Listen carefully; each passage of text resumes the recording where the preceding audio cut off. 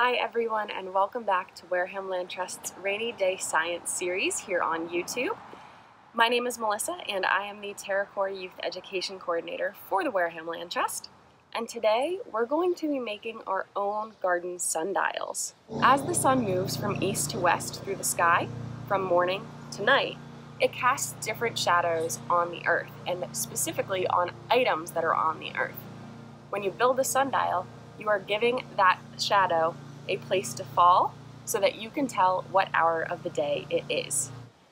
Now, since it is summer and our days are so long, this is the perfect time to put your own sundial into your garden so that even if you don't have a watch or a clock with you, you can tell what time of day it is. So for this experiment, you are going to need a paper plate to get started, a few pencils, a Sharpie or a paint marker, and 12 rocks or seashells.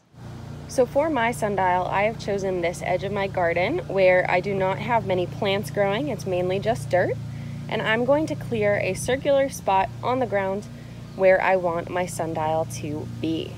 So now that I have cleared a circular spot, I've pulled up all of the roots and little pieces of grass that are in that spot. I'm going to put my plate down and stick a pencil through it just to get my starting point. So now I have placed my plate in the center of my cleared circle, and I've stuck my pencil in at a slight angle through the plate into the ground underneath. This is because you want, at 12 noon, the angle and the shadow to line up perfectly. So I'm going to turn my plate so that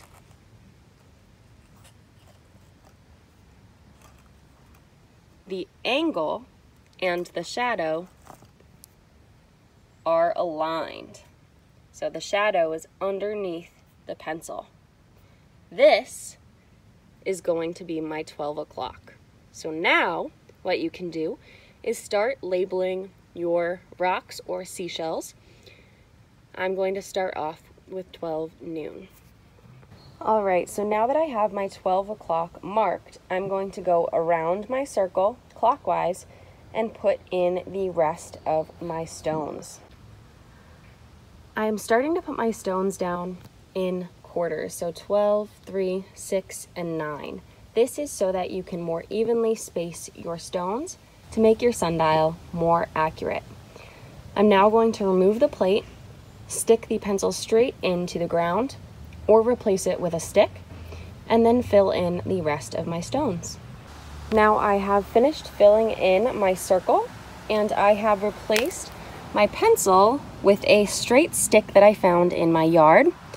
This is because I don't want to leave a plastic pencil out in my garden. So now that I have this all set up, I'm going to come back on the hour for the next few hours to make sure that my sundial is properly functioning. Now on cloudy days, it may not be very obvious, but come a sunny day when you're out in your garden, you will be able to see the shadow align with each of these hours, and that will tell you what time of day it is. And that, my friends, is how to build your own garden sundial. We hope you enjoyed this video. If you did, please like, share, comment, and subscribe. And we hope to see you next time here on Kids Rainy Day Science. This video is brought to you by the Wareham Land Trust. Hope to see you soon.